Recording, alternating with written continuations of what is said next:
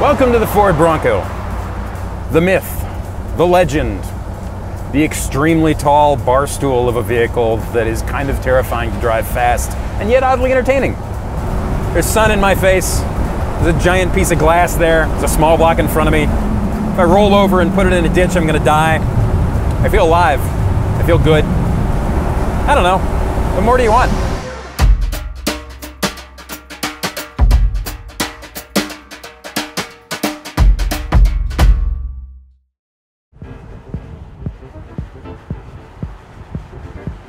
Main thing you have to remember about the first generation Ford Bronco is that it is good in spite of itself. As a vehicle, it is not good. It doesn't stop very well, it doesn't turn very well, it can accelerate well, and then you get up to speed and you're kind of terrified with what you're doing there. In spite of all of that, it's enjoyable as hell. This thing is proof that icons don't always make sense on paper. As this is being filmed, Ford just launched a new Bronco and everybody's going ape for it. And you might be looking at those pictures and reading all those releases, news stories, and thinking, why does everybody care? It's just a square Jeep. Well, okay. But the reason everybody's going so nuts is because this is so loved. This exact vehicle is why they're making another Bronco.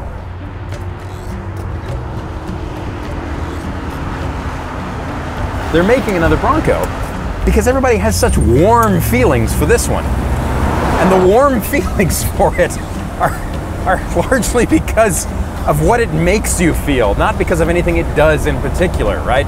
It's one of those weird cultural moments where the machine's meaning stands outside what the machine actually does or is capable of. It's more about what it represents. But if I had to put money on it, I'd say that the new Bronco was going to make old Bronco values climb even further. Let's be honest, and I mean completely honest for a moment, and maybe hurt some feelings. Broncos are kind of awful to drive. Awful might be a stretch. It's not bad, it's just that all the things that a car is supposed to do, and even some of the things that a truck is supposed to do, they're not good at. It's not really that stable in a straight line at high speed. The steering doesn't have any feel, it doesn't stop very well, it accelerates, and then once you get up to speed, you don't necessarily want to be there. And remember, I'm saying this in a nice, well-restored Bronco that does things as well as any Bronco has ever done them. If you buy one, you're probably just going to use it to run back and forth to the coffee shop, or up to your summer house if you have a summer house, or even just tool through the country or down some fire roads. It's perfect for that. But don't get into it expecting it to be something it's not. It feels a lot like a 60s or 70s Ford F-Series truck. It feels a lot like a lot of 60s or 70s cars that came out of Detroit. It's extremely simple. Everything is sheet steel. There is nothing like luxury in it. And if you accept all that, and accept it for what it is, it's great.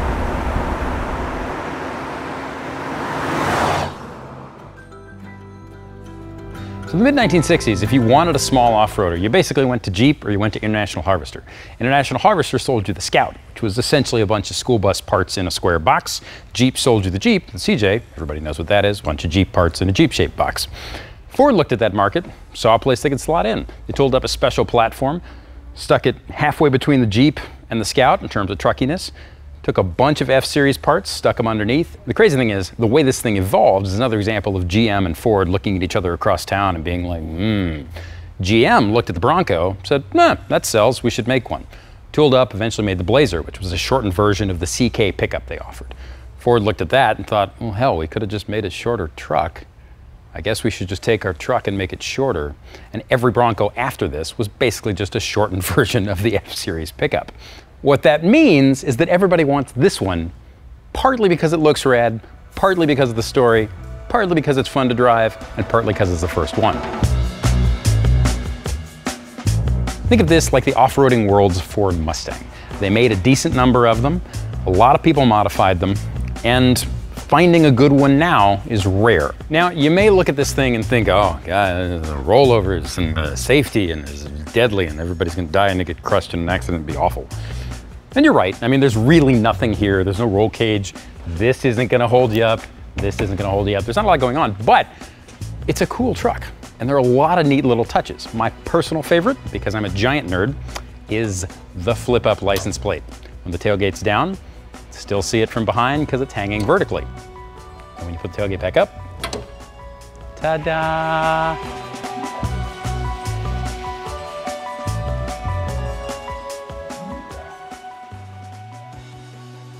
So the thing is, you don't realize until you stand next to one just how tiny they are. They're tall, but they're not wide. And that wheelbase is just 92 inches. That's 6 inches shorter than a modern Mini Cooper. It's just some slab sides, flat glass, and a couple of axles. There's not that much else there. At first, they only came with a straight 6, a 3-speed manual, and no power assist on anything. But in later years, they were available with V8s, automatic transmissions, power steering, power brakes, even air conditioning.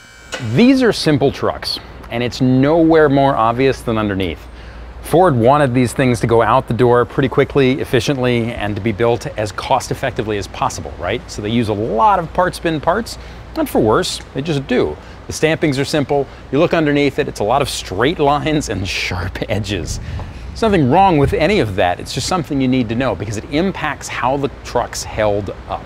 Most of these things were bought by people who intended to use them, either every day or in the salt or snow, or on trails or in the sand where you take an off-road vehicle. Where you go in a Jeep or a Scout, you would go in a Bronco. And that means two things. One, it means that water got places it probably shouldn't have gone and rusted the trucks out. These things rust everywhere. If there is an intersection of two pieces of metal, or even just one piece of metal hanging out in the breeze underside a Bronco, it is probably going to rust if you use the truck in weather, which means that when you look at one that you might want to take home, be pessimistic. If you don't see rust, there's probably some rust somewhere. The second thing is, everyone modified them. Like a lot of cars, when they got into the secondary market, they simply just got used harder than they did to begin with. People cut them up to put wide tires and fenders on them. People put big motors in them. People put different transmissions in them. They were prime for that because they were very, very good at what they do. So that brings us to the final term you need to think about when looking at a Gen 1 Bronco, and you'll hear it an awful lot. The word is uncut. It refers to these fenders. Now if you look, this is an uncut car. This is exactly as it left the factory. Those fenders come down very, very low, even with the suspension at full droop, which means that if you want to lift it, put wide tires on it, do all the things you do to take a truck off-road, you need to cut the sheet metal to make room for it. Once you do that, the truck's no longer original, blah, blah, blah. If you care about that, don't buy a cut Bronco, but more important, if you're looking for an uncut one, know they're more rare. Most of the trucks were cut, most of the trucks were lifted, most of the trucks were used because they're so good at what they do.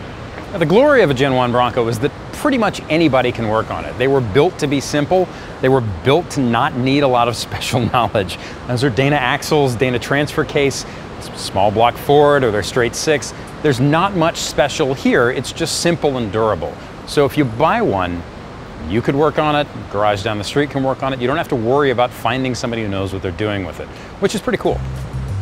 The Bronco is a much desired off-roader with appeal across a wide range of buyers, and it's been increasing in value since 2011. An original 1966 Roadster in number 2 excellent condition went for about $10,800 in early 2011. As of May 2020, that truck was worth almost 5 times as much at $51,200.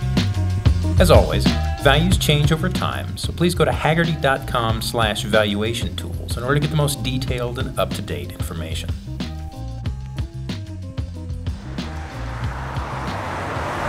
Now, should you buy one, right? If you're gonna buy one as an investment, you probably do okay. These things have been gently climbing for a little while now. Everybody seems to agree that they come from an era that's not coming back, and they're worth having, and they're cool. Park it, do okay, maybe take it out on Sundays. If you buy one to drive every day, well, you might be missing some of the point. It's not the greatest around town car, it's not great for road trips. They're definitely better off-roaders, they're definitely better vintage off-roaders. But if you buy one because you want to tool around in it and you think you might make money, and most of all, you just love what Ford did with this, why would you buy one of these? Well, obvious answer, it's cool. It looks great, it's fun to goof around in, it's purposeful, it's relatively durable, and it's simple. There's an odd joy in the fact that, like, you look at a toaster, say, and a toaster has like 3 moving parts, and you look at the Bronco, and it has like maybe 5 moving parts, and all of them can be understood at a glance by a toddler. It's a Jeep for people who don't want Jeeps and a Scout for people who don't want Scouts. I don't know. What more do you want? What are you, some kind of jerk? This is America, like a Ford Bronco.